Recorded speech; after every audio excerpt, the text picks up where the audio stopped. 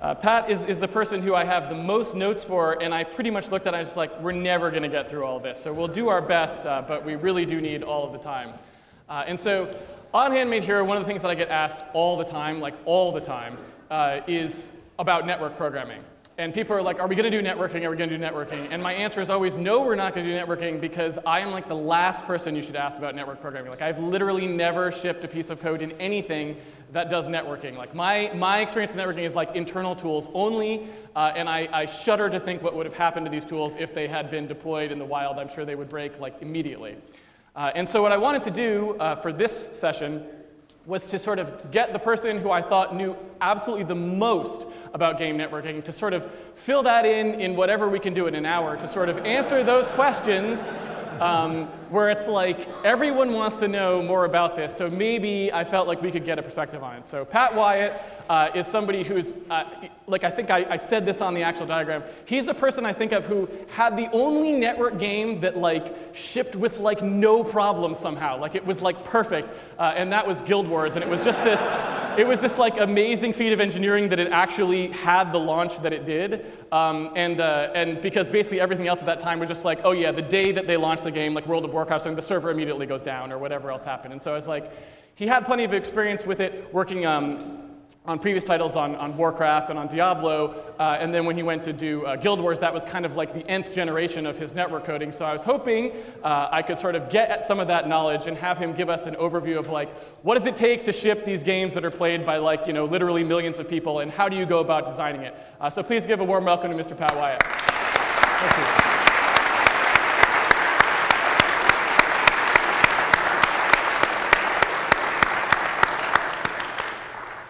All right, so give people some context here, because this was something that I was kind of curious about as well.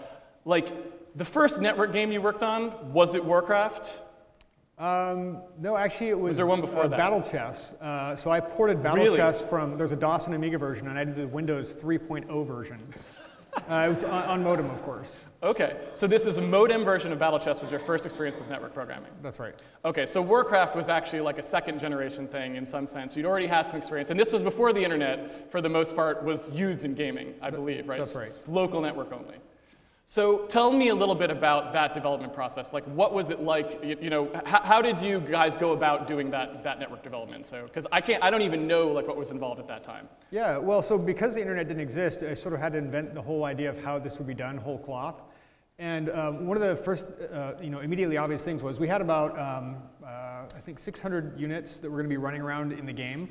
And when I started working out the math of like, well, if every unit's sending its orders of what it's doing all the time, then we're just going to totally saturate our 2400 baud modem. Right?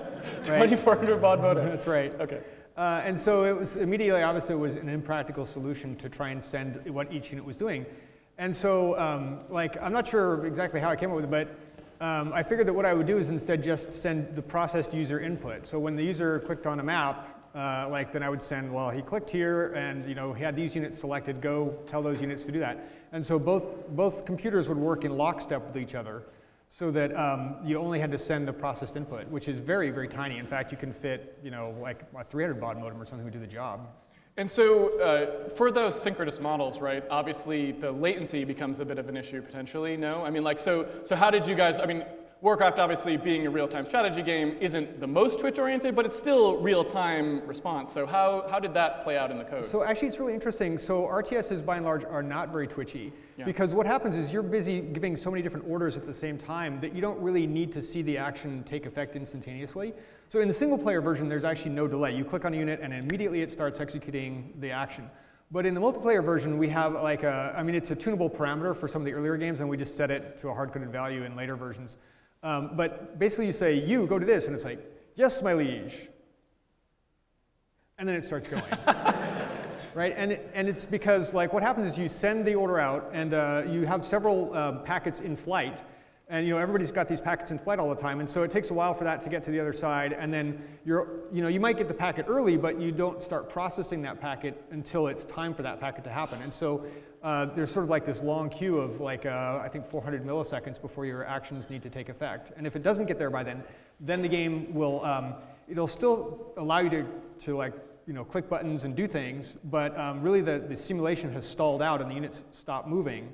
until like you start getting packets again from all the players. So sort of the architecture of that original Warcraft networking model was something like, I have a queue of user input, basically, and they might just be doing a bunch of stuff, and it's getting stacked up, and I start sending it out, and until I get confirmation back that the next sort of like step has occurred, I can't actually pull anything, I can't actually consider one of these UI options executed. So I'm just kind of trying to buy time until that happens. That's right. Is that similar? I just wait until I get packets from every single player in the game, and it scales naturally to 2 to 8 players in Warcraft 2 and StarCraft. And as soon as you've got everybody's packet, then you can execute the turn. Although you generally wait until it's like enough time has elapsed. Oh, so I think we're doing like 4 network turns per second in Warcraft 1. So basically, what happens is all of the people send sort of I guess what I'm hearing you say there, which is not sort of the way I was picturing it when you first said it. So there's basically like fixed slices of time. These 400 milliseconds, like you said, it was a tunable parameter. There's fixed slices of time, and basically everyone is going to get to make a move in that time, and that move may be I didn't make a move, but everyone's going to get to send what their move was. And if I don't hear from anybody, we just keep running out the clock if we don't hear from everybody in that time, or? That's right. For the next couple seconds, like I'll still take input on the local client side. And then after, like if I haven't heard from anybody from, I'm just going to guess like 5 seconds, then I actually gray out the screen so you can't do anything, because clearly we now have a network issue. Okay. And so people get the idea that, oh, I'm not enabled to do anything.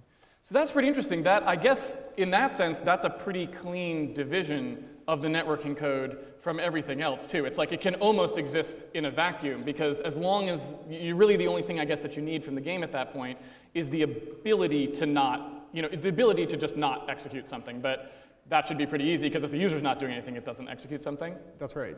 Okay, so that's actually kind of cool. So, and I would say, like, it would be really nice. Yes, it could be so easily isolated and everything, but if you were to look at the code, you go like, where is it? It's everywhere. It's spread out. Oh, really? Whoops. Yeah, the first Warcraft was a mess. Okay. So was that is that? But that would be something that is fixable, meaning the integration into it isn't necessary. It's just how it happened to organically occur. That's right. Organic is a good word for that. Okay. But that was my first original development project, so I had to learn along the way. Yeah. Okay, so moving forward, I guess then for like Warcraft 2, for example, same sort of thing? Yeah, like really not a whole lot had to change. There are a lot of data structures that just assume 2 players, and so there'd just be Boolean values for them, and then it's like, well, we're going to do 8 players now. Well, we can pack 8 players into 1 byte, right? Okay. Just 1 bit flag for each entry. And so it was really more a failure of vision that Warcraft 1 didn't have more players in it. It's like, we could do 2 players. Oh my gosh, that's a lot, right? We could have done more, but we were thinking about modem play. I see. And then by that time, it had kind of gotten a little bit better in terms of what it could support and how many people. I guess with Warcraft, you learn what people might want to do, which is play 8-player games or other things like this. That's right. Okay, so from there, the next title is sort of drastically different, I guess, is my understanding. So you then did the networking layer for Diablo, which is, you did the part where it's the actual in-game networking layer, right? I guess someone else was responsible for the BattleNet back-end sort of system. That's right. So Diablo is not synchronous in this way, is that correct? Right, so Diablo was actually developed by another company that was acquired by Blizzard Entertainment. It was a bunch of guys at Condor, and they had this great idea, like Diablo is their idea. And when we heard about it, we're like, this is awesome, we need to be doing this game with them. But they were making a single-player, single-character game, and we convinced them that they should do a multiplayer. And then eventually when we convinced them to do multiplayer, they're like, we want it to be turn-based multiplayer. We're like, no, it's got to be real-time. Okay. And so when we convinced them to do that, it's like, okay, so go do that. And then they really needed some help to get it done, and so I actually flew up there with a plan to go and figure out how to help them. And it was going to be a synchronous network model like similar to Warcraft. Yeah, exactly, because I'd already done that, and it would prevent cheating. And I looked at the code. It's like, it's going to be really hard to back end a synchronous system into a game that's already been written and doesn't really have the data construct where it's thinking about let's keep the server stuff over here, the simulation stuff over here, and the game stuff over here. It was all just intermixed. And okay, so then it just threw everything out the window and wrote a different network model. So when you say that, you kind of mean that my representation for a particular object in the world in something like Warcraft is a little more split in terms of, like explain a little bit more what you mean by you looked at the code and found something you didn't expect in terms of that welding. Sure. So if you're doing a network simulation, you want to ideally have all your network data structures separate because they're going to get modified only when packets show up that should be affecting that data. And your simulation data, your user interface data is probably going to be separate because, like, you know, I'm tweaking things. I have status bar updates for these units. There's lots of stuff that the network code and the client code are going to have that are different because of the time that changes, right? The simulation can only change when packets show up, and the client data can change instantaneously as I click the mouse and click the keyboard and things. And so in something like Warcraft 2, where you'd already had some experience with it, you guys had sort of gotten to the point where you were already dividing the code base up into this way, I guess is sort of the thing. But when you went to their code base, that's, you know, it was all still kind of intermixed. Yeah, also the other factor is when you're doing synchronous lockstep games, the problem is you cannot have any coding errors. Because if you've played one game already and you've initialized some of your internal state variables slightly differently than mine, I'm playing my first game, then you do a command and it doesn't behave exactly the same on your system as it does on my system, and the games desynchronize, and all we can do is disconnect because we don't know what else to do. So basically there's divergence there because of some state that was not cleanly initialized. That's right. And so you have to be exceptionally careful, and it's just ridiculous how hard this is, right? Like, accidental pointer use after the pointer's been freed, or uninitialized variables, or static variables that don't get reinitialized. Like, lots of things can really impact this. And so it takes a long time to find these bugs too. And like Diablo was written in haste, and it just didn't have the same level of carefulness with respect to variables. And so there was just no way to do a synchronous lockstep game with that. And so what was your approach then? So you decided to change things up. You're like, we're going to have to do something different. What was that thought process like? Because you said you came up with the plan, and now the plan is gone, right? That's right. So I came up with a plan in like a day, and it's what I call like an asynchronous, loosely coupled game. Okay. So we're all playing sort of the same game, but not exactly. Okay. So you happen to be the first person to get onto like level 1 of the game, and so you're now the master for that level. And when I come to the game, come down to that level of the game. So for people who haven't played Diablo, like 16 level dungeon. Okay.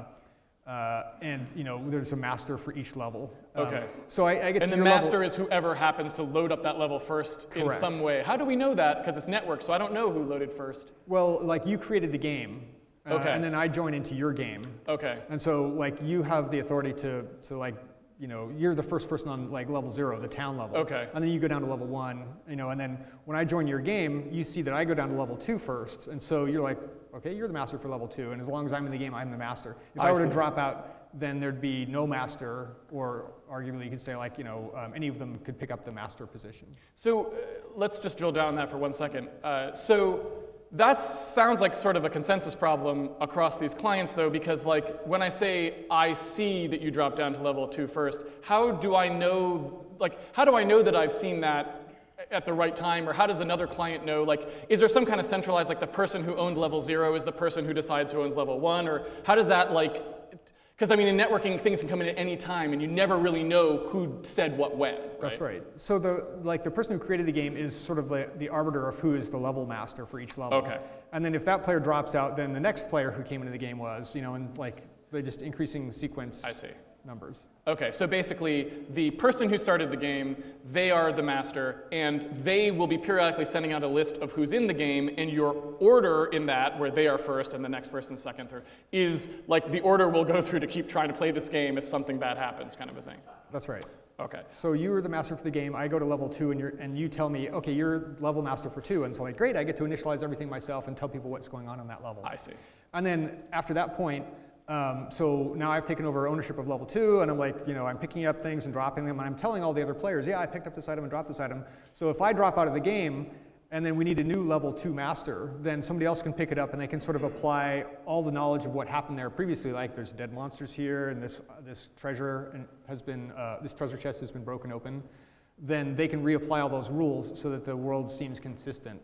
I see, and so they kind of keep a buffer of here's all the stuff I've been told about level 2, even though I myself am not actually keeping a representation of level 2 yet? That's right. So at that time, if we do need to do like basically a failover or something like this, or if I come on to level 2, I guess would be another case where I just am starting to look at level 2, I'm going to go in and take this buffer that I've been recording of everything that I've been told about level 2, and I'm going to replay it in order to get my level 2 to that state. That's right. And our lists may not match up exactly because of hacking or things like that. And so that's why I call it loosely coupled, because we're really playing two games that are nearly identical.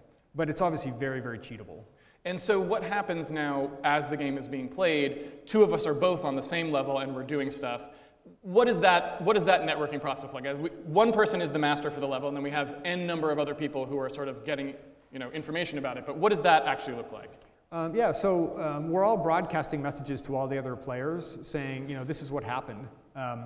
So like I pick up, a sword and I start, I tell all the other players that sword is now gone. And so you can have a race condition for that. Yeah. And we just sort of arbitrate it, the level master gets to make the determination of who actually got that. So basically, two people, in their separate copies of this game, they both go to pick up the sword, right? And they both think that they've picked up the sword, so they send out the packet, I picked up the sword. Well, more like I am attempting to pick up the sword. Okay, so there's actually a two-stage process. I'm attempting to pick up the sword. Two packets come in, that we can't really tell who maybe was doing it first or whatever. So the level master goes, I see two people are trying to pick up the sword, and I decided to break this tie. However, I decided to break it. That's Any right. particular nuance to that, or it's like doesn't really matter? No, it's pretty straightforward. It's whoever got it first. And of course, if you're the level master, you're always going to be faster because it's a local loopback.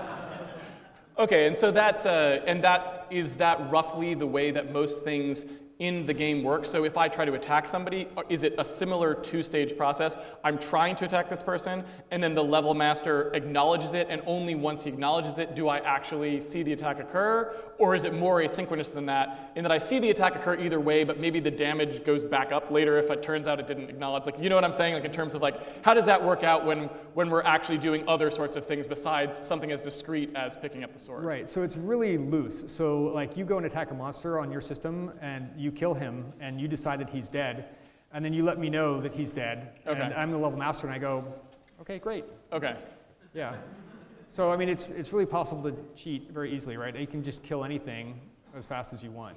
And that isn't really, but I mean, ignoring the cheating part of it, in terms of actually keeping the stuff working in the actual game, it's not really necessary to do anything beyond that. Meaning if a bunch of people who are all trying to play the game, legitimately not hacking it, not trying to do anything weird, then simply having the clients announce when they did something, and if two people say that they killed the monster, it doesn't matter because the state just goes to dead, and so it's fine, that kind of thing? Right, the only area of contention is in picking up things off the ground. Okay. Or breaking open a chest. Actually, no, even that doesn't, because the chest is broken open. Both players might have done it at the same time, but it leads to things popping out on the ground that you can then pick up that are the areas that you fight over. So the only, and is that because things like damage are just numbers that go down? So if I get two people who say they did damage, I just apply them both? Or is that just because picking up is the one thing where it's there was only one item and we need to know who had it, kind of a thing? Exactly. Okay. All right, so I think that's pretty good fundamentals. I'm trying to think if I missed anything of the yes, sort of... You missed one thing. Don't do a game like this. Okay, why not? Because people will cheat.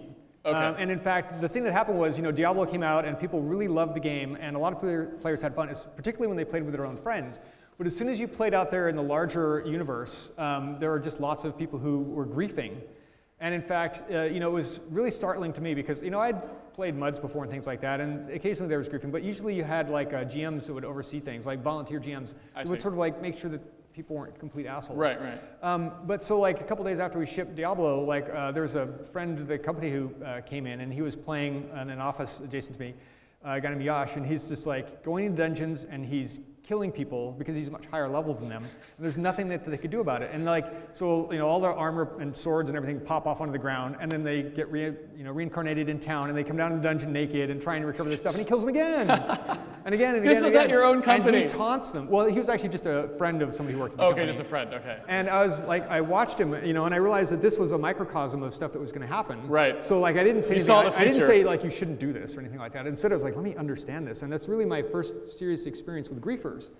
And it was shocking at that time. And now, every game I've ever designed since, I have to think about how are people going to hack this, and how are people going to, especially abuse others, which is in some ways even worse than hacking. Yeah, yeah.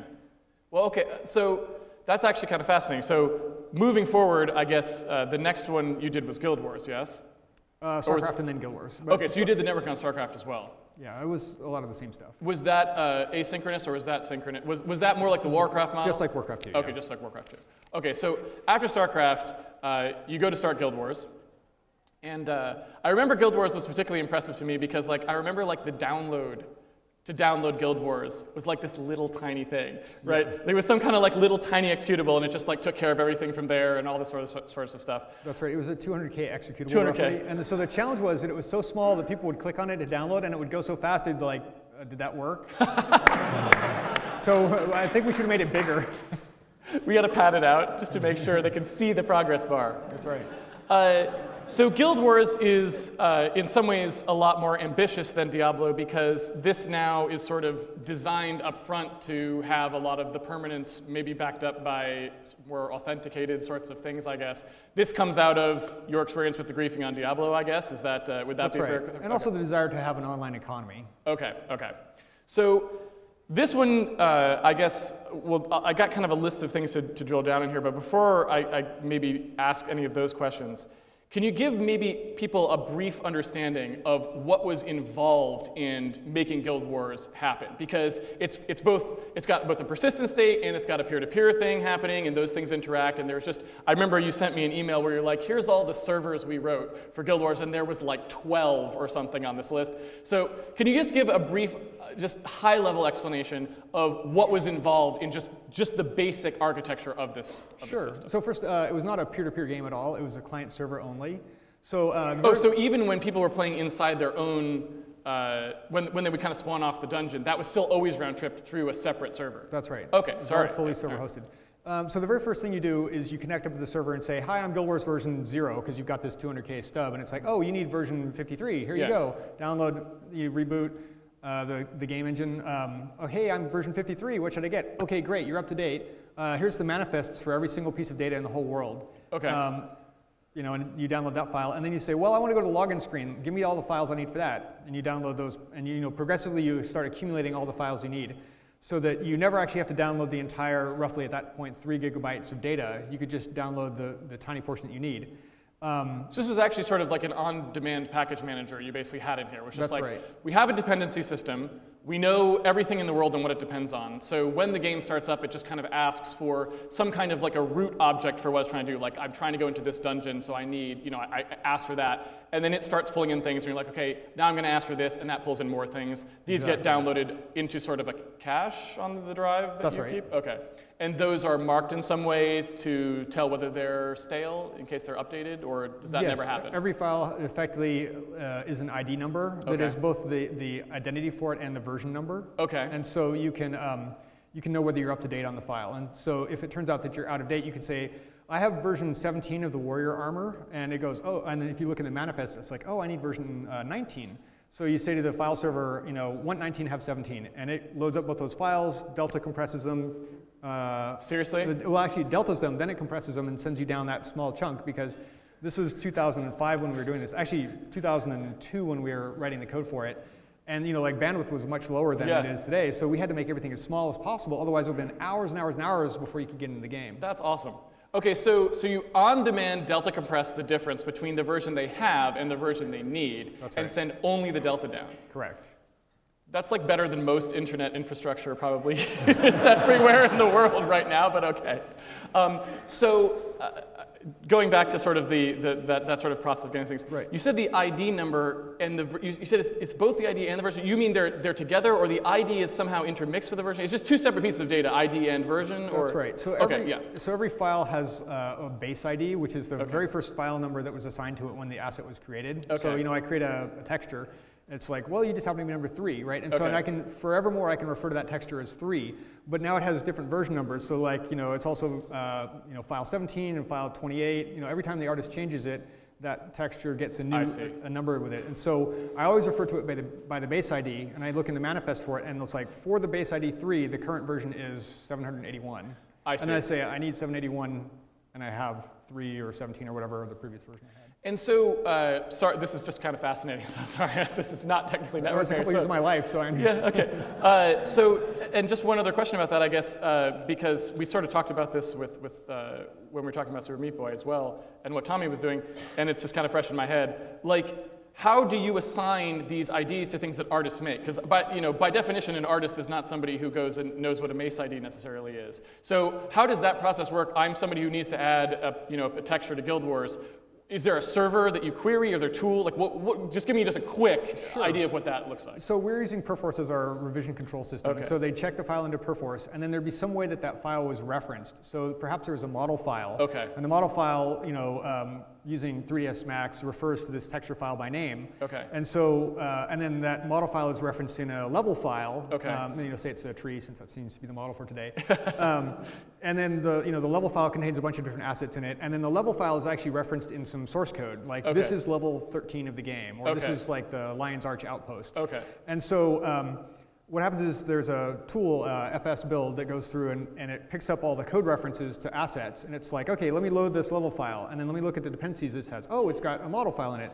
Let me load the model file. Let me look at all the dependencies. Oh, it's got a texture file. Let me load that. Oh, textures don't have any dependencies. Okay, so now I can process that file. That file is now file ID 3 because it's the third file that was ever processed. Okay, and that whole stack gets processed up into the piece of data that's actually referenced? That's right. So the textures aren't referenced separately, or they are? They can be referenced separately, that's right. So it processes and saves file ID 3 in this big, giant, data, well, you can think of it as a database of files that has, like, more or less every version of a file back, say, 90 days or something like that.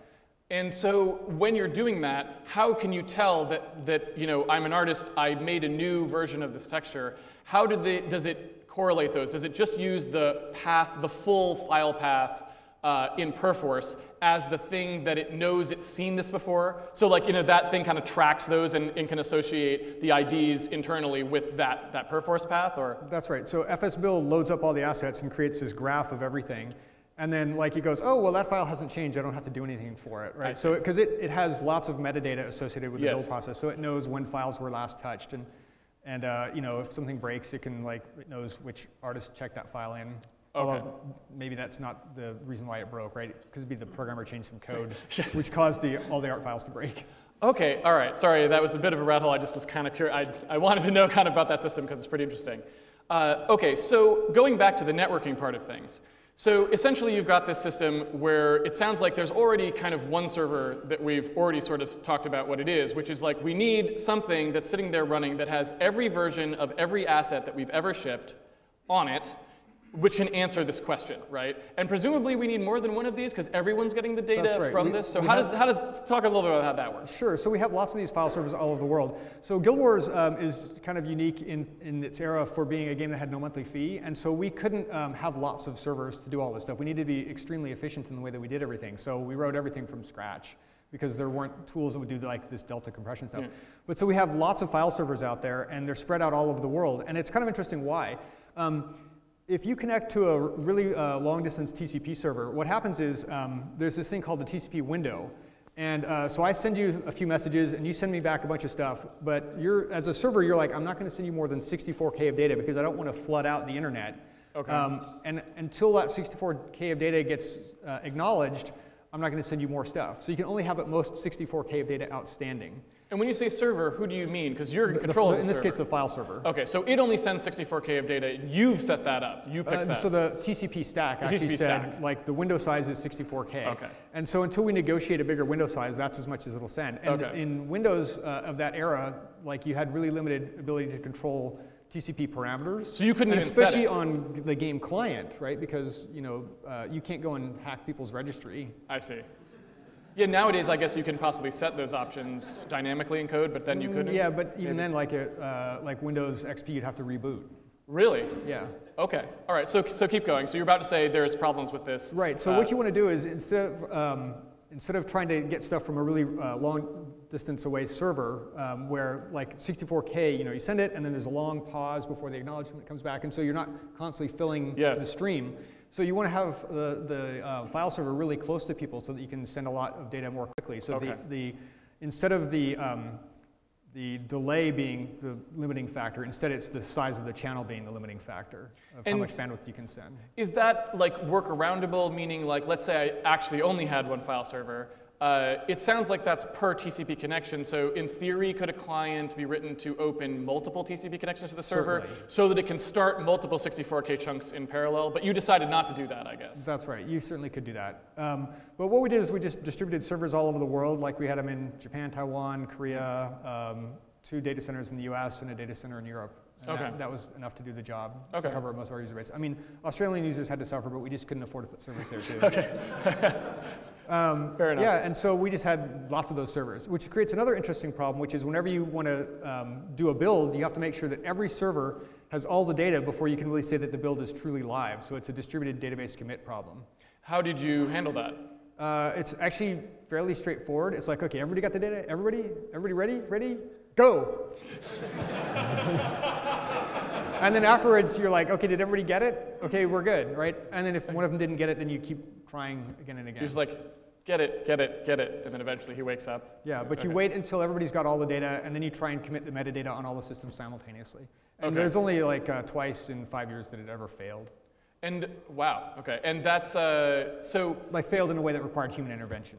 These are database. When you say database, are you talking literally about something that you guys wrote, or are you talking about? That's right. So basically, it's not like we installed MySQL or something. It's like we wrote this thing from scratch to do exactly this job of serving the art assets. That's right. Okay. Yeah, and in fact, like it's embedded in the Guild Wars client. When you see the gw.dat file, it's sort of the database file format that we use for everything. And what kind of load were these servers under? So like, what were they designed to serve, basically? How many people updating and how much traffic? I mean, do you have any kind of, just to give people a ballpark, there weren't that many of them. You said 6 or 7, something it sounded like? There were 6 data centers. 6 data centers. But like within each data center, there were lots of these file servers. Okay, so you would just duplicate the file server as many times as you needed to for the load in that area? That's right. How much would one typically handle, do you think, or is that? So each one would saturate like its uplink at about 400 megabit. Okay. And they just run like 400 megabit sustained load during peak time. So the majority of your actual, the thing that actually prevented you from serving more stuff on a particular server was actually just the outflow pipe. It was actually a combination of factors. So file servers are actually really fascinating, and it's like really easy to do things wrong. But there's 3 things. There's like how much the network card could push onto the network. We were using blade servers, and so blade servers, unlike individual pizza box servers, blade servers have a shared network, or in that era they had like a shared network like infrastructure for the entire row of 14 blade servers. Okay. So you could saturate that would be a problem. So you had to spread your file servers out so they couldn't all be in the same rack. They had to be in different racks. Oh my God. The other thing is that the amount of data that we're sending is very large, and so these servers all had only 2.5 gigs of memory. And you've got to subtract out some for the operating system and stuff like that. So you could have about 1.5 gigs of cache, but you've got to have enough space left over for like load file A, load file B, delta compress them. Now you've got file A, file B, and the delta in memory all at the same time. And then you want to keep that in memory as long as you can, because presumably other users want that. But if you keep it in memory too long, then you run out of memory and crash, and so that's no good. I see. So it's this constant thing of like trying not to run out of cache space and trying to avoid virtual memory fragmentation, because these servers are supposed to run for years at a time. And so like memory fragmentation is a big issue. So we had to use a Fibonacci heap. Are you serious? Like various different sizes of heap buffers in order to make sure that there's always like a nice slot available for the file that you want to load up. That's kind of amazing. Yeah. So a lot of engineering just went into that one server by itself. Yeah, and the build process, to make the build process really fast, because like if there's any one thing you can do in your games, you want to make your iteration speed as fast as you possibly can, because that's going to determine the quality of your game. If you can only get one build done per day, then when people try and put something in the game and they have to wait to get user feedback, like they just don't get that feedback right away. We did, so over the course of Guild Wars, we did an average of 20 builds a day for 4 years. It was roughly 10 a day in the beginning and like closer to 30 to 40 a day at the end of the project. So we were just churning builds like roughly every 5 minutes during the ordinary course of business, and then data builds took a bit longer. And so we spent a lot of engineering effort. When I say we, I mean me, myself, and I. But I mean, there were other people who worked on like texture compressors and like like loaders and things like that. But FS build was my baby, and like I had to make it fast because that was the core of the build time for things. And so every time I could make that faster, I could make it more efficient for like the entire rest of the 60-person dev team to get their stuff in and see it.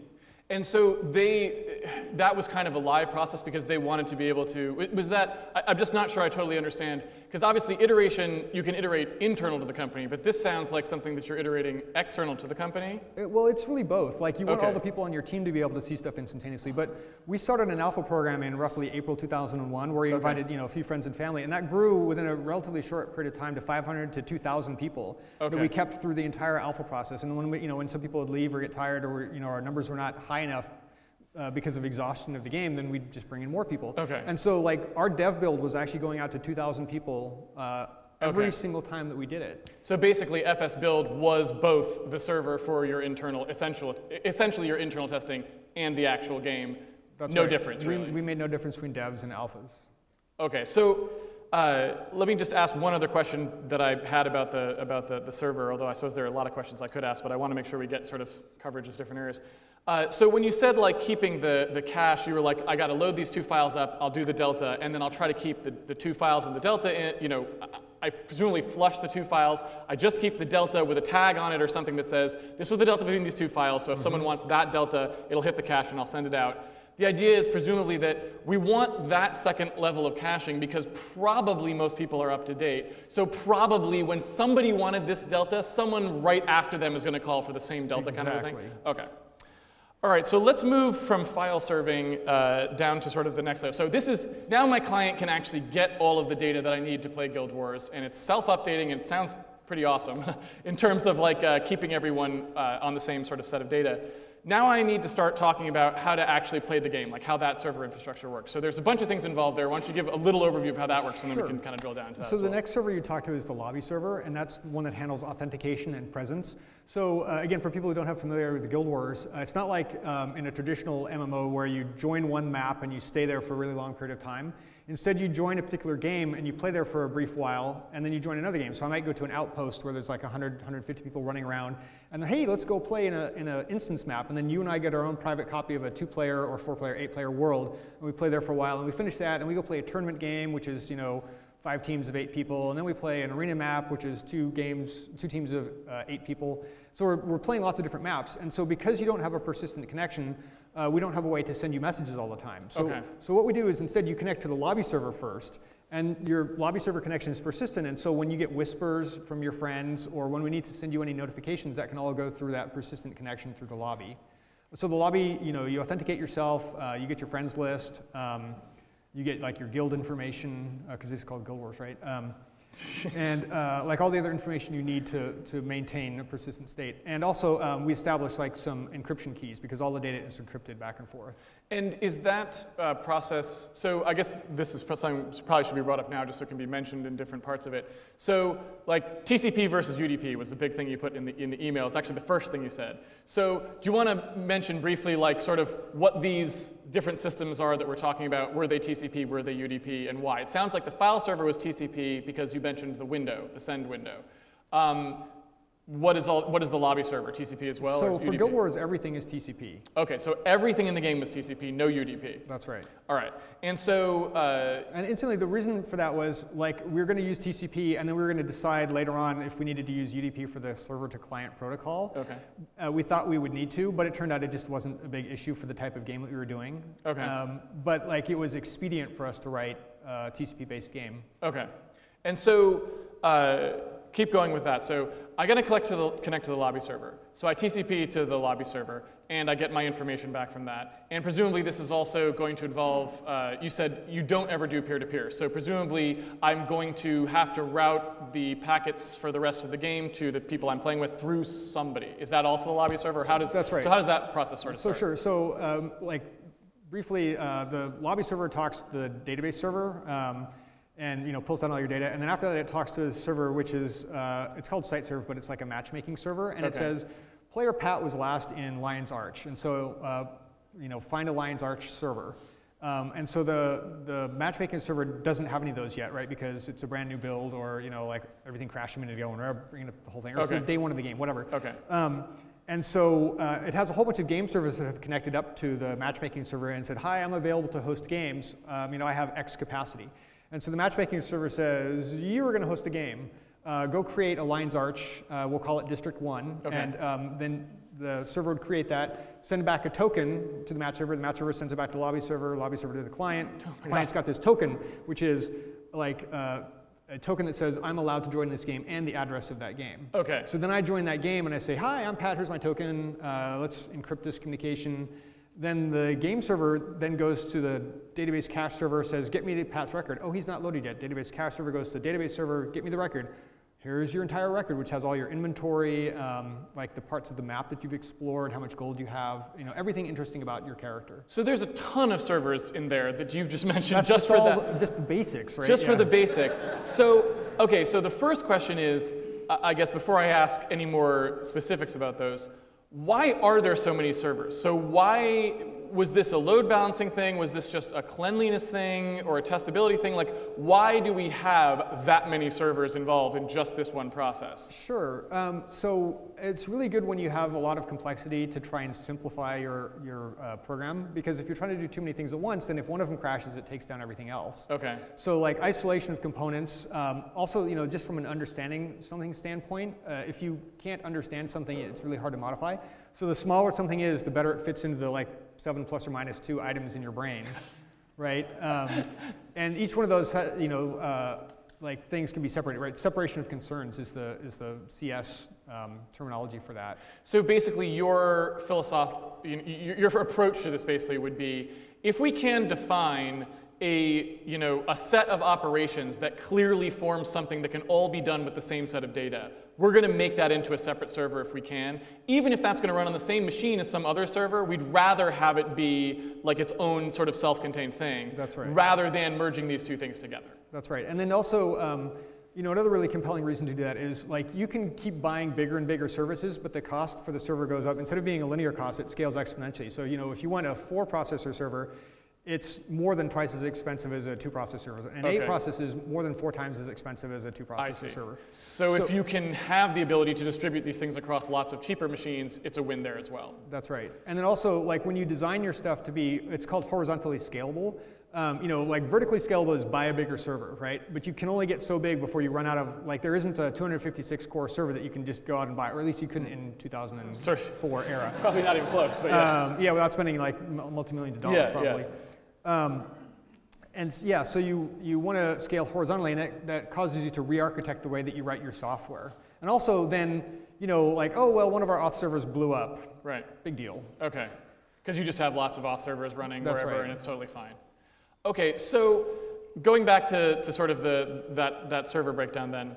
So if my philosophy is lots of little servers, each that does a specific job, I can distribute them anywhere I want, and I like programming it that way because then I have a much more well-defined sort of problem space and solution to the problem.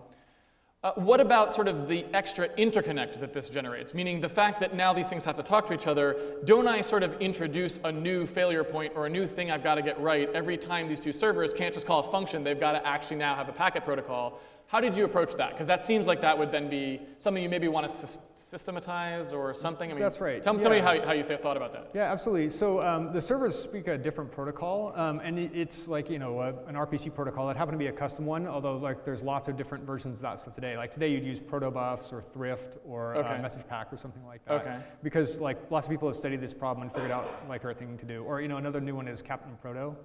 And you think these are good, meaning you've looked at them and go these would be these we could have used these and they would have been okay if they existed in that time. If they existed, yeah. Absolutely. So you just need some standardized RPC protocol that in particular has the capability to do versioning, because day one you do something and then 3 weeks later you're like, oh, we should have added this parameter. We have a new feature. So you need to think about how you would add additional features without having to take down all of your servers and do a maintenance period. One of the other rather unique things about Guild Wars was that we tried never to do maintenance. We ran 24/7, 365, no maintenance periods, which is extremely unusual. Yeah, that does sound weird. And so what you had to do was rolling upgrades of your servers. You'd upgrade one, it had to continue to work, new version and old version, rather new protocol and old protocol had to continue to work, but now that you've got a new server running, it can speak the new protocol and it can do additional functionality. So you take down the servers, you're like, okay, this server's going to go out of service. Everybody get off it. Okay, it's empty. Kill, restart with new version. Okay, server number 2, get all the users off. And is that some kind of so that sort of scale down, meaning I've got to flush everything off. This is a thing that had to be built into all the servers, I assume, was the concept that like you have to go down for maintenance now, and we built that in from day one, the concept that you can go down for maintenance, you get everyone off, and they go to some other servers, and then we can do whatever kinds of upgrades we're going to do to you. That's right. And this was built into every server, or do you kind of like, so when you talk about having so many servers, and I can't remember the number, but you had listed so many servers there on that line when you sent me the email. There was over 10, let's put it that way. Yeah, I think there's 18. 18 servers. Did you develop that with a particular, I don't want to say framework because that's kind of maybe a loaded term, but did you essentially have some code that is shared between all these servers, which is like, okay, we kind of get this now, maybe a little bit into it, how we want these servers to work, so we kind of built a standard, our standard server library. Like, absolutely. What does that look like? Another interesting thing is that like the core of all the servers was one set of code that could do like file handling, memory management, and socket, and hot reloading of like modules. Okay. So a module would be like the file server module, or the matchmaking server, or the lobby server module could actually be dropped and reloaded dynamically. So in a sense, a server instance may be thought of as the lobby server, but really it's sort of the generic server, like top thing, whatever this is, with only the lobby server loaded up and running. But technically, if we'd wanted to, we could have also had it load up a matchmaking server. That's right. So the way to look at it is ArenaServe, which is the loader module, is an executable, and everything else is a DLL. And so like on a developer system, you would actually load up every single DLL, so you could have the entire stack of 18 servers running in one and test process. them just right there and see how That's right. That's pretty fascinating. Okay, so I guess. So we had to create a protocol to talk to everything, right? And so that protocol library then became part of, it could have been part of the core, but because we wanted the capability to update it really frequently, every single server used the same code, but it had it loaded into the DLL, so like it could be updated. Okay, and that's called like serve socket. So basically, when you load a DLL, it also includes linked into it its version of whatever the protocol was, because it may be different than the one that, some other thing that might be loaded on it or whatever. Or when we want to have it to, even if we're only loading one, when we want to go away and come back, we don't want to then have to go like, oh, right, he's going away and he's changing his version, so now I have to like switch out the version of my protocol that I'm using. And so it's like, no, it's all just welded into that one DLL. It knows which protocol it was using. But that did come from a shared library that we use internally so that everyone just links to that and knows they can use it. Correct. Okay, wow. He knows his stuff. All right. So we don't have nearly as much time left as I would like, of course, but I guess I just want to quickly kind of go through some of these things here and get a little bit of, of your perspective on them. So talk a little bit about the TCP versus UDP thing, because you'd mentioned that, like I said, on the top of the thing, but you said Guild Wars used all TCP, which is kind of surprising to me. I actually had this discussion with some friends recently where I was like lamenting the fact that like you can't actually download a file in a browser. Like downloading a file in a browser is like an unsolved problem. Half the time it just like stops and then nobody knows why, right? Mm-hmm. And so like Guild Wars, I don't think ever had any of these sorts of problems. So, I guess does that sort of say that like, well, can you give me a little bit of background, TCP versus UDP, and how do you, if you're going to do TCP, how did you do it right versus doing it wrong? Because I see so many things where it's obviously done wrong. Does that make sense as a question? Sure. Yeah, so the first thing is TCP versus UDP. So TCP is a reliable ordered protocol, which means like even if you receive data out of order, then you'll wait for the piece that was supposed to come before it and insert that so that everything shows up in a nice stream. It's like reading a file, except that sometimes the file handle gets broken and you can't read any more from it. Whereas UDP, you can send lots of packets. They arrive in any order that is unguaranteed, and some of them don't ever arrive at all. Yeah. And so, obviously, TCP and UDP are built on the same underlying primitives, and TCP just has a lot of mechanisms to ensure that the reliable ordered guarantee actually happens.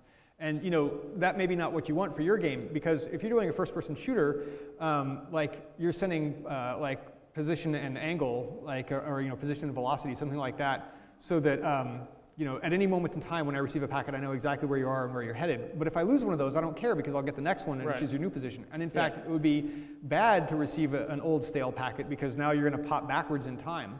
So TCP would be a terrible protocol for that. But for an MMO, it actually works really well because almost every single message that you would send is something that you would have wanted to know correctly, right? Like, I picked up this, right? That is not a message that you can lose, because if you did, then like multiple people could pick up the same item. And so reliable ordered protocol works really well. The downside to reliable order is like on some devices, like in mobile devices, for example, you lose those connections all the time, right? You're on the bus, you go through a tunnel, and TCP doesn't survive that trip through the tunnel. Whereas UDP, the phone can keep going, no, really, try again, I'm here, I'm here, I'm here, here. And so UDP works great for mobile devices if you need like a high bandwidth connection.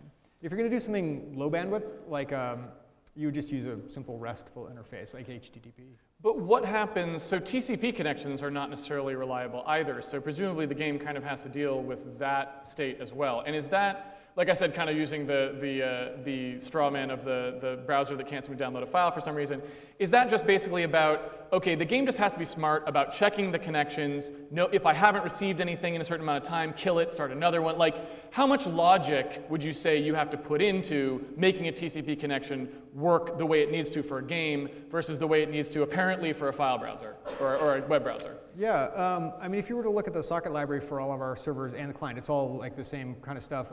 There's probably 1,000 lines for Windows 95 and 1,000 lines for NT. Okay. So it's not a huge amount of code. I think it's more the conceptual model that you have when working with sockets is that you just have to assume that it could break at any moment in time and plan for breaking. So we had sort of a coding standard in ArenaNet, which was like, don't have functions return failure. So don't return Boolean values like, I failed, something went wrong, except for a couple of cases. One of them is sockets and the other one is files. Like if you open a file, like obviously it can fail. Yes. But like for memory allocation, it either succeeds or your program blows up. Okay. You can set a flag saying, I'd like to know if this would fail, and then you can, like, it'll like actually a probe, return, basically. Yeah, it'll return null and say, well, I'm sorry, I couldn't allocate that memory. But that code is obviously prepared to deal with that failure case. But the idea is, like, if you try and load a model file and it doesn't load up, what the heck are you going to do? Okay. Well, you could crash the game, but that's not very user-friendly. So we just show a white box, like a 6-foot square box. So you basically always had a case where it's like, when we do something that we know can fail, the code is designed around the fact that that's actually just a legal operating condition. Like, I'll either get this model or I won't. It's not an imperative, basically. Right, well, so for the model file, I'll always get a model file. I can ask if it's valid after I load it. I see. But for a socket, you just have to look at it and go, like, at any moment this thing can fail, and so what's my failure resolution for that? And of course, a lot of testing doesn't hurt either. Yeah. Okay, and so you never really had any misgivings about using TCP then? You felt like that was totally fine as long as you architect around the fact that you expect it to maybe go down, go back up, that sort of thing? Yes, although like in practice, the thing that really affected us the most was, at any moment in time, like somebody is doing maintenance on their gear somewhere. Okay. And so like, your packets are taking one path, like they're hopping through 18 different routers to get from your house to the servers. And gamers play at night, maintenance periods are at night, and so like the routes change, and or like the company that's publishing our game decides that they're going to do maintenance in their data center and switch their devices. And you would think, like, I mean, this was in 2005, right? Like Cisco had been making routers since the 1980s, that they would have had solved this problem. All right. But there's this thing, it's called, route convergence, and like what happens is your router takes like 30 seconds before, like you have an active passive set of routers, right? And the active gets taken down either by manual control or like it just fails, and the other one's supposed to pick up, and it takes such a long time that your TCP connections all get torn down. Okay. And so you talk to the folks in the data center and they'd say, oh yeah, routes are converging. What the fuck does that mean? Right, what it means is that like 70,000 players just lost their connection. Like half of our users just lost their connection. It does sound like something that in a sci-fi film could be about a bunch of people who like the great convergence is it's upon us. Yeah. Some routes are getting Right. Whereas if you use UDP, then you have much more control over that process because you can just keep trying, and eventually routes will converge. And your packets will start getting through again. And so why didn't you guys decide to do something like, for example, use your own reliable stuff on top of UDP or something like that? It just never became that much of an issue? Sure, or? yeah. The game worked well enough, and like we had plenty of technical challenges to solve that weren't that after launch. Okay. Because that problem didn't really crop up until after launch. Okay. When we started seeing maintenance periods from our publisher. Like, I see. Really, can you guys not do that? Right. Just don't change stuff. Right? Because changing things breaks them.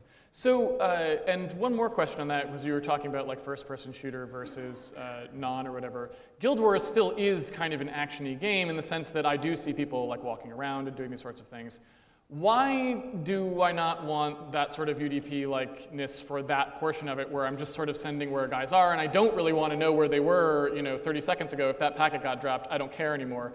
was that just not that important, or was there reasons why for Guild Wars that's not true in the same way? Right. Well, so we could have designed the game differently so it was more first-person shooter action-y, but we wanted to make a game that was less Twitch-focused. Okay. And so like all these things feed into each other, right? We had lots of different business rationales and gameplay rationales and technical rationales that we merged together to form our game. And like they all sort of overlap with each other. So like, yeah, we could have done arrow combat where you fire an arrow and you have to be aiming in the right direction, but we decided that was not what the spirit of the game that we were trying to build was. So when you fire an arrow, like, you're actually over there because you've been running this way, and so I don't know that yet because of network latency. So I fire the arrow, and the arrow, like, it doesn't really do, it doesn't really curve in space, but like conceptually that's what it's doing, even if you can't see it, right? Because on my system, you're standing over there, I fire, it hits you, but really, you're standing over there, so, you see me in a different place. The doing a different thing. On your system, it looks one way, on my system, it looks another. The same resolution happens, right? At the point the arrow is fired, we decide whether it's going to hit or not. It has nothing to do with motion. And I suppose that's a good, let's see, like I said, we're super low on time, unfortunately, but so I suppose that's a good thing to tie it back to the earlier games as well. So we haven't talked much about how the architecture works for the actual gameplay inside Guild Wars. So it sounds like this is maybe sort of a hybrid of the two in some sense, meaning it's like a little bit of lockstep, because we're going through a server now, so obviously everything's getting resolved in one place, which is a little bit more like a lockstep sort of thing. But it's also very asynchronous in the sense that what the client sees is sort of just trying to represent what it got from the server in some way. So could you talk a little bit about how you decided to do that, and was that informed a lot by sort of the experience with Warcraft, Diablo, StarCraft? Right. So, in Guild Wars, what happens is the server is authoritative for any important decisions, like where players are actually located, who owns which items. But clients do their best to model that in a way that seems seamless to users. So if I start walking, I don't have to go and ask the server, hey, is it okay if I walk over here? I already know all the collision information that's local to my system. I know where all the players are, and I know where all the objects in the world are. And so I can effectively perform pathfinding around those things. Like if I bump into a wall, my local client will tell me, back up a little bit, or you can't interpenetrate that wall. And I'm telling the server the whole time while I'm doing this, and the server's telling me what is actually true. So it can provide modifications. Okay. So if there were a bunch of people standing in my way, and I didn't quite know that was true yet because they all sort of formed a wall right before I tried to pass through, then on my system I might actually have to teleport back a little bit. But by and large, the rate of communication that you have with the server is high enough that you don't see those artifacts. Okay. But if you did, then the server just says, nope, I'm telling the truth, you have to move back. Okay, so basically you sort of have a model where the client side is effectively running the game as much as it can run the game, and it's getting what amount to corrections from the server as to like, hey, yeah, you moved there, and I understand you drew that, but that was wrong, so move the guy back and like correct this sort of state, that sort of thing? That's right. Or if you want to pick up an item, then what happens is you initiate the pickup request, and now you have an animation sequence that like takes a while to get done, so that the likelihood is that the round trip to the server has already elapsed. So it's not like you pick up something instantaneously and it disappears and it's like, oh wait, you didn't get it. It takes a while, and like it could disappear before you pick up the object. And how does that sort of thing, like, what's it like programming with that understanding in general? Like, do you find that that's a completely new process every time, or is there a certain systemic nature to that programming? Like, do I have to think about it when I write the code to pick up the object, or is there more of a system that I did? Like, can you give a little bit of a perspective on how that works when I'm writing the code that's different from if I wasn't doing networking? Yeah, so there's two things that I think are really helpful. One is to model everything as if it takes a minute to do each action. Okay. But, like a ridiculous amount of round trip time, or an hour, right? Because you start to think about the problem differently, right? It's like, I have to ask the server something. Well, every time I do that, it takes a minute round trip. And you start thinking about like, oh, well, there's a lot of failure cases in there. Somebody could pick it up in that interval of time. So what am I going to do about that? And so it helps think about problems differently. The other is that you should inject simulated latency in your servers. And in fact, you should not run servers locally in your office. Like, since most people are doing cloud-based games these days, that's not so much of an issue. Yeah. But even then, like, locate your servers far away, or if you have the code budget for it, then go put in simulated latency so that, and especially simulated jitter. So the latency changes over time. Like sometimes it's really quick, sometimes it's really long. That's right. So a minimum of 200 milliseconds. Like for the last game I worked on, we were using 250 to 500 milliseconds. Okay. So there was a lot of jitter in there. Okay. And that really helped, because you could feel like when the problem showed up. I see. Like, if you click on a button and then nothing happens, like, okay, I think I need to, the dialogue, the user interaction first off has to change. Like when I click a button, something should happen on the local system that indicates that I've accomplished that action, and then, the dialogue changes now. Like I'm trying to do something else, Yeah. and that way, you don't have this stall where the client feels unresponsive. So you would say that pretty much all of the code that's gameplay, user-facing kinds of code at that point, pretty much all gets written with the network in mind. It's not really a separate thing where, like for example in the Warcraft one, where you could almost imagine it being two separate systems that don't really have to think that hard about each other. In this case, it's like, no, if you're a gameplay coder on this thing, you need to think about how that works, and that's just part of your day-to-day writing the code kind Absolutely. of thing. Okay. So let's see here. Yeah. Oh man, we need like another hour. So. I guess I'll just quickly mention some of these things that you sort of said before, and you can see if maybe you can give a little bit of background here. So some of the things that you talked about, like in the email that you sent me, was like things we could talk about. You sort of talked about stuff like hacking and encryption and these sorts of things, and peer-to-peer versus server as like sort of, and then there was like OS choice for were you going to be Linux or Windows for hosting the server and all these sorts of things. So I guess my sort of broad question on that stuff is, there's a tremendous amount of new things you kind of have to think about if you want to do one of these games. Mm-hmm. Is there a particular resource, like, I don't know if maybe, like you said you did a talk on one of these at one point, but like, has anyone compiled sort of like things you should think about for your network game from some experts that kind of just go through like, it's not trying to tell you how everything needs to do, but it's bringing up all of the points, so you should think about all these things, because there were things on that list that I'd never even heard of before, right? So, yeah. So where would you start? I couldn't point you to a specific blog or a book, but they do exist out there. Okay. And you just have to look for like game network programming, and like, the issues do get raised. Okay. I think the biggest thing to be aware of is that whatever you create will be hacked. Because some people really enjoy the process of hacking, and so their game is different from what you think you're selling. Right. Just like some people like to grief. Like if you don't take griefing into account in your game, and it can be griefing your players, or it can be griefing you, the game operator, right? Like when they take down your database for fun. Yeah. So like you have to think about rate limiting so that people can't try and do too much stuff at one time. You have to think about like the interaction model so that I can't get my guild together and we can all like attack you at one time with whisper messages and like push you off the internet. I see.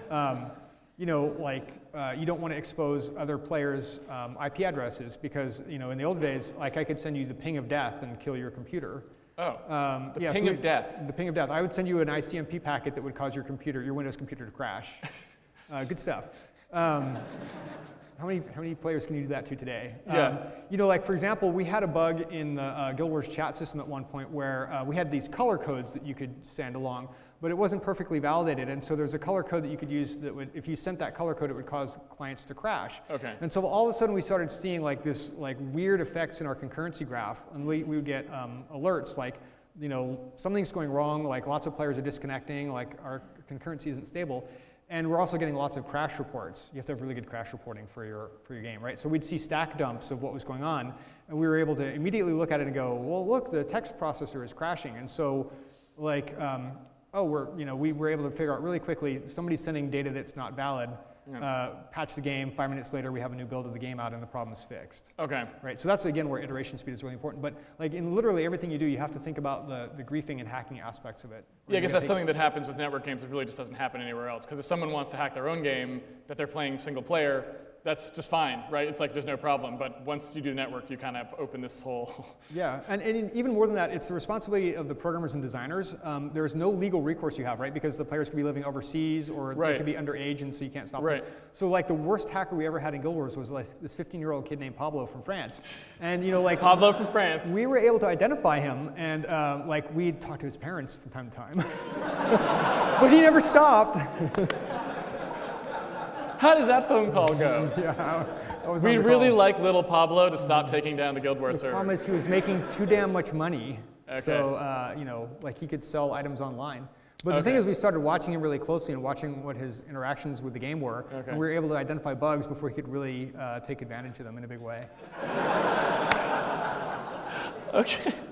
So I think we're just about out of time. So before we finish, I wanted to leave time for, you told me, you walked up here right before you were going to start talking, and you said you want to say something about how do I get a job in the game industry. Because I had asked Mike about that. You had something you want to say. So we've got time.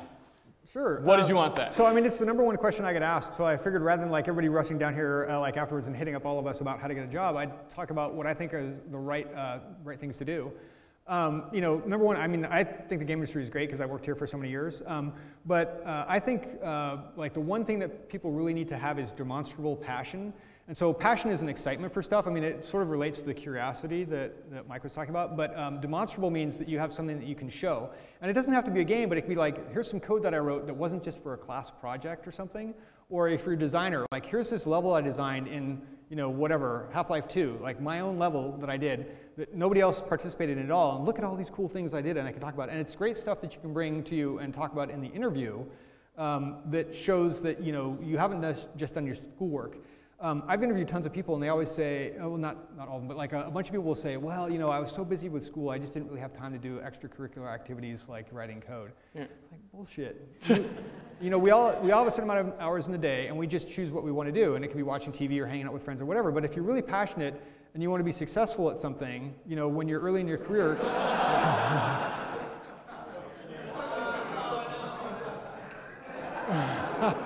nice. Then, you know, you have to find a way to demonstrate that. So I think that really helps a lot. And you can also contribute to other people's projects, but I think that it's harder to demonstrate like, well, this is what I did. And, you know, like looking at hiring, like, you know, lots of people have tried programming tests and whiteboard tests and things, but unlike the financial industry, past performance is a predictor of future success. Okay. And so the best way to hire is to look back at what somebody's done in the past because that is the best predictor of what they will do in the future beyond any other thing that you can do. Okay. So demonstrate that you've done something. Okay. I also like coding interviews are really hard. Like just about any company you go to, like any bigger company is going to have a really hard coding test. They're going to grill you all day long. There's a great book for this. It's called Cracking the Coding Interview. And if you can just solve every problem in that book, you'll get a job anywhere you want. And so like, it's funny, but like people go to college for, you know, 4 years or something like that. And then they're like, well, maybe I'll study a little bit for the interview. No, like the interview is the most critical thing you can do to get a job at the place that you want. So treat it like it's a college course and put like a month into that book and solve every single problem in the book, right? And then you'll get a job anywhere. I guess I didn't know that there was such a book. Would these be applicable to game companies even though? I mean, absolutely, yeah. Really? Okay. All the stuff is the kind of questions that Amazon, Google, Facebook, Microsoft ask these days. But what about companies, you know? Or like, for example, the companies I've worked at too. Like, you know, ArenaNet, I wrote the coding test there, and it's you know, some of the problems are very similar. Similar. To things that I asked. So you think it kind of does map well even across the board? Yeah. Like, you know, the kind of stuff we did, reverse a linked list in place. Singly linked list in place, right? You know, stuff like that. It's really common. Okay. Well, I think that's it. Thank you so much for talking with us, Pat. That was fantastic. I wish we had more time.